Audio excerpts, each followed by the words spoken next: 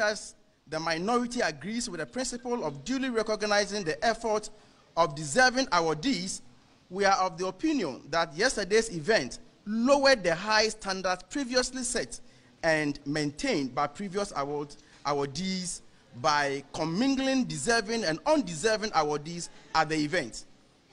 For the first time in our history,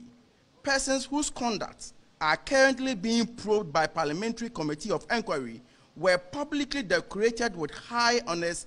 in a desperate attempt by the President to finalize the corruption clearing process that he began during the message of the State of the Nation address in Parliament. The sensibilities of Ghanaians are ever being tested by this government, and it beats the imagination of reasonable Ghanaians how a minister who not so long ago was investigated for the manner in which he flouted our procurement laws to award overpriced contracts for procurement of Sputnik V in what looked like